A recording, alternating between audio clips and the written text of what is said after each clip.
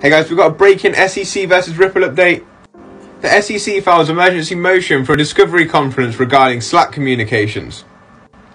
Seeks order compelling Ripple to search and produce relevant communications between Ripple employees on Slack. And Jeremy Hogan's broken this down for us. He says the request for Slack messages goes into issue number 1, whether XRP is a security. And now we see a major part of the SEC's strategy. It is attacking from the flank and arguing Ripple marketed and treated XRP like a security and therefore it is. See footnotes on page 4. Then he goes on to say the SEC has had some success with the argument in the past, and it makes sense as a strategy since in all substantive ways XRP is not a security. We will need to see Ripple's response before taking a gander as to whether the court will order the production of the documents. Then we've also got this from James Fernand-Law, a second update of the night.